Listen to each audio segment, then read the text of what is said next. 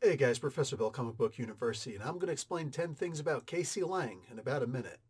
Cassandra Eleanor Lang's first appearance was in Marvel Premiere issue number 47 in January of 1979, and she was created by David Michelinie and John Byrne.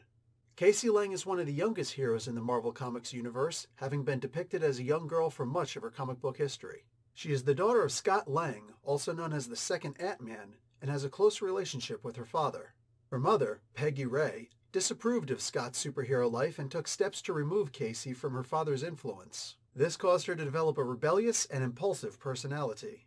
She has been depicted as a member of several superhero teams, including the Young Avengers and the Initiative.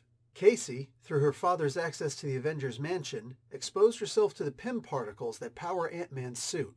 This technology allows her to increase her size and strength, or decrease her size, but it also has drawbacks, like becoming a larger target or becoming easier to squish. She has a close relationship with several heroes, granting her access to train in ways to compensate for those weaknesses, like the training she received at the Initiative. Cassie has been depicted as a young hero with a great deal of potential, and has been a popular and well-received character in the Marvel Universe. And that's 10 things about Cassie Lang in about a minute.